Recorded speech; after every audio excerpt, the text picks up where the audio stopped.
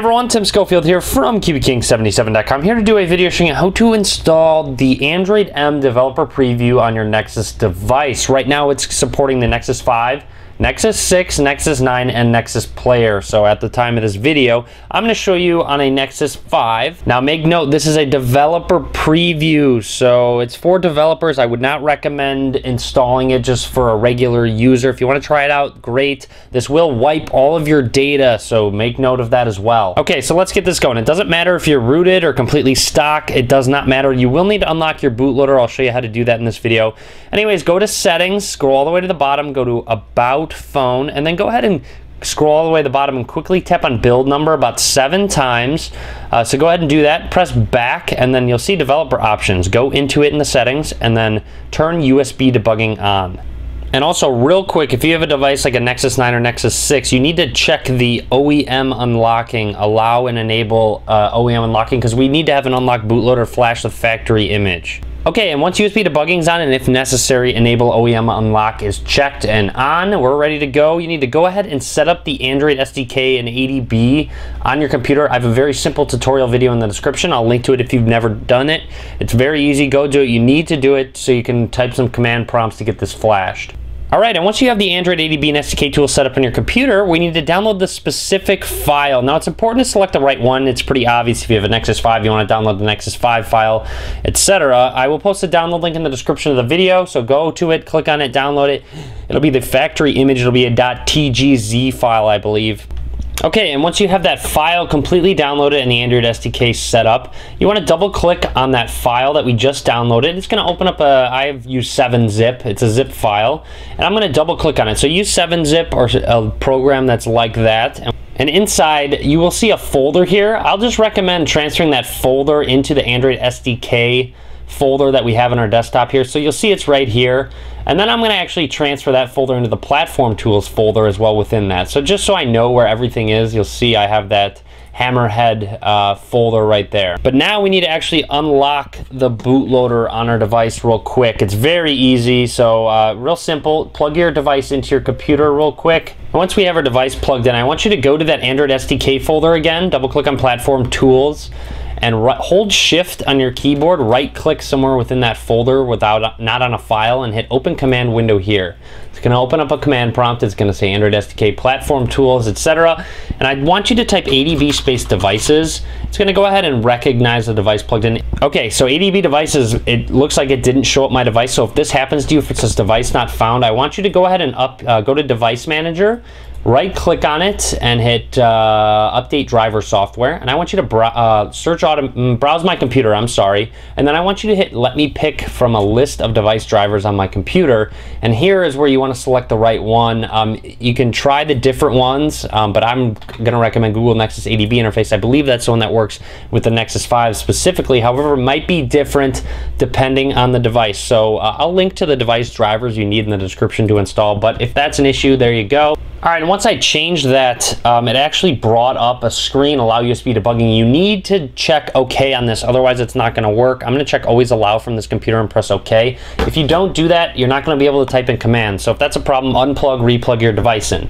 Anyways, if I type ADB devices, it's going to show a list. Now what I want you to type is ADB space reboot hyphen bootloader. So we need to go into the bootloader to unlock it. Okay, you'll see on the bottom of my device it says unlocked already, so mine's already unlocked, but you just need to type fastboot space OEM space unlock and press enter. See, mine failed, it says already unlocked, but now once that happens, if you type that in, go to your device, use the volume keys to navigate and power button to select. It'll say, hey, are you sure you want to factory unlock the bootloader, because it's going to factory reset your device. Everything's going to be wiped, like I said. So yeah, go ahead and follow the phone to unlock your bootloader. Mine's already unlocked, so I don't need to unlock it. So once it's done unlocking, let's go ahead and reboot our device. All right, and once your device's bootloader is unlocked, hopefully if your bootloader was already unlocked, you skip to this part. Let's go ahead and get the device back into the bootloader actually. So on your computer, go back into that platform tools folder, hold shift, right click, open command window, and then just type ADB reboot hyphen bootloader again and press enter. It's going to reboot into the bootloader. Now Once it's in the bootloader like so, I want you to, in that platform tools folder, remember we transferred over that specific folder. Yours might not say Hammerhead, yours will say whatever your specific device is. Double click on that folder, and inside you'll see a flash all.bat. That actually wasn't working on Lollipop for me, so we might have to do it manually, but let's try it. So double click on it, and you'll see here, it's going to reboot the device like so, and then other things, it'll give you a status of everything that it's flashing on the device. We'll see if it actually runs through and actually does everything. Hopefully it will. Again, like I said, this is going to wipe everything. You'll see update packages missing system.img. So let's just manually do it. I'm going to press any key to exit. All right, now to manually install these images, you're inside that folder still. Just go ahead and select everything and just copy it or cut it and paste it into that platform tools folder like so. So you'll see we have all the files here in the platform tools folder. Now what I want you to do is double click on this zip file right in here. You'll see a bunch of image files. I want you to highlight all of them. You can cut it out of the image or copy it, either one, and then just go ahead and paste it into this platform tools folder as well. So you're going to need to have all of those files pasted into the platform tools folder.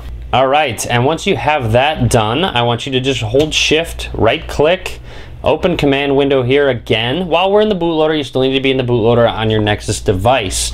Now, what we're going to need to do is actually type some commands. So type fastboot space flash space bootloader space, and now after bootloader, what you need to do is find the bootloader image. So you'll see this is the bootloader image. It might not say Hammerhead. It's not going to unless you're on a Nexus 5. So you'll see right here, copy that whole name and then right click at the top of your command prompt, hit edit, and then paste in that file name. And make sure it says .img at the end because it's going to need to flash. So now press enter. There we go. It's going to write the bootloader. Now type fastboot space reboot hyphen bootloader. Our Nexus 5 or your Nexus device is going to reboot back into the bootloader. Now type fastboot space flash space radio. Now find your radio file. So go into here. You'll see a radio file right here. Go ahead and select everything, highlight it, and copy the text. Then inside your command prompt, click at the top, hit edit, and paste. So paste in that image file, that's the radio. You make sure it says .img at the end. You can edit in if it doesn't, and press enter. Now it's going to flash that radio. Okay, it failed because I didn't put a space after radio, so I'm going to hit edit and paste in that image file again and press enter. There we go. It's going to send the radio. It's going to write the radio. All right, once that's done, again, reboot into the bootloader, fastboot space reboot hyphen bootloader, and press enter. And then once it's back into the bootloader, I want you to type fastboot space flash space system.img. Remember those files that we transferred over? That's what the name of them were, so press enter.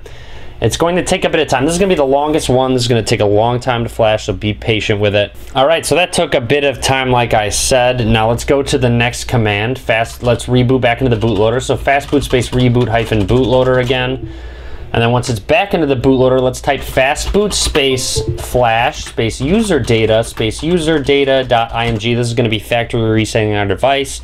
Press enter. All right, so we had an unknown error sending user data for some reason, so I'm going to manually restart bootloader on your Nexus device. You can do that with the volume keys and power button to select. And then once you do that, we can type in some more commands. Okay, so let's type in that user data one again. So fastboot space flash space user data .img, and press enter. Let that do its thing. All right, this time no error, so we should be good to go. Now let's continue. Type fastboot space flash space recovery.img. Press enter. All right, that one's done. Now fastboot space flash space boot.img.